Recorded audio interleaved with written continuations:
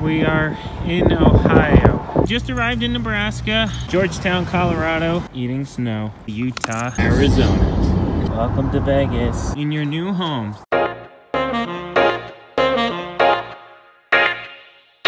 Hey guys, in case you haven't been here in a while, my family and I just moved across the country from New Jersey to California, and that included this lovely girl over here, Phoenix. Yeah, Phoenix. Phoenix is 9 years old. She's also epileptic, so I really didn't want to risk flying her over here and having her ride in a cargo hold. Since she's over 22 pounds, she's basically too big to ride in the cabin with me in a plane unless I was taking a private jet, and that costs a lot of dollars. So we opted for driving her across the country. The trip itself was about 2,800 miles from our old house to this house we're in right now, and when my husband mapped it in the GPS the first time they set out, it said it would take about 40 hours. So maybe you're not moving across the country. Maybe you're just taking a really long road trip. But here are 5 tips that really helped us, and hopefully they can help you too. Number 1, make sure your dog has enough comfortable space that they could be in for prolonged periods of time. I like to think about it this way. You're not trying to have this feel like a crate experience for 40 hours.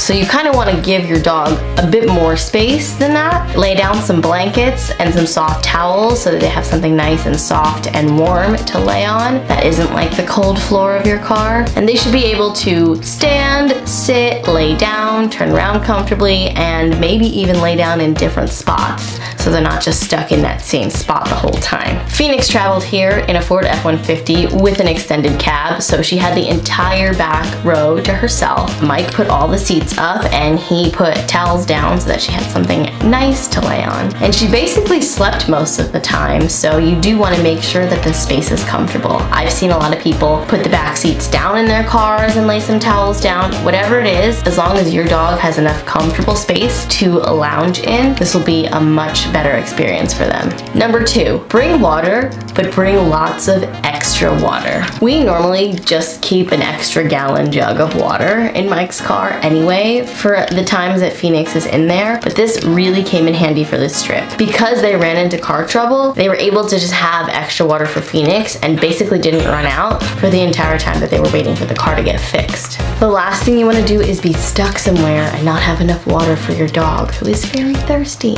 We kept a bowl out the entire time for her, and it was pretty stable in the back of the car, so the water didn't really spill that much, and Phoenix was fine drinking out of it. But they do sell travel bowls with really tall walls that curl over like this, so that the bowl can jostle around in the back of your car and it still won't spill water. Up to you if you guys want to use that. We didn't end up having to use it, but it's a good option. Number 3, try to stick to their normal schedule as much as you can. For this trip, we had a time difference of 3 hours, but it's advisable to stick to the schedule that your dog is used to, and then when they get to their destination, start to gradually change to the time difference. If your dogs go to the bathroom at the same time every day, try to stick to them going to the bathroom at the same time during these trips. If they eat dinner at the same time every day, do the same thing. Dogs like schedules, and it can be comforting to have something that they know is always going to happen at the same time, especially during a trip like this that could be really stressful. Number 4, get out and stretch your legs as much as you can. A lot of rest areas have pet relief areas that are just grass that your pet can go to the bathroom on, but run them around.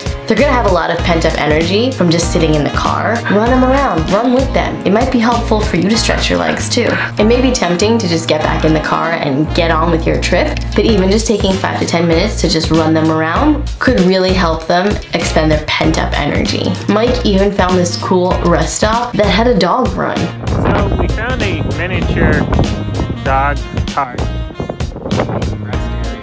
And number 5, if your dog gets car sick or really has high anxiety in the car, you may want to consider a different option. There's no getting around it. Dogs that just aren't good in the car, they're not going to be good for a really long trip like this. We were very lucky in the fact that Phoenix is amazing in the car, but our late dog Falcon would get sick half an hour into any trip. If she were still around, we definitely wouldn't have been driving them across the country, but Phoenix is a pro. Is that right? We never would have made the choice to drive Falcon across the country because she would have been miserable. Really think about how your dog is gonna feel on this trip. It may not be for everybody, but hopefully some of these tips help. Are any of you guys gonna go on a long trip anytime soon? Let me know what tips and tricks you have for long car rides with your dogs. I'm always willing to learn new things and it'd be fun to share with the rest of the subwoofers. Also, let me know in the comment section below any fun car stories you have with your dogs. I love hearing all your dog stories. Thanks for watching. Make sure you subscribe to my channel. I post new things every Wednesday. You can tap on that little circle with my face in it to subscribe. If you want to see my last video, you can go here. And if you want to check out my vlog channel, you can go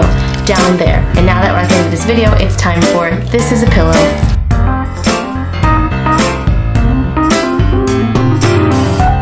Alright, it's been real. See you guys next week. Bye! You're the worst. Anyway, you're fine. I'm sorry. I didn't mean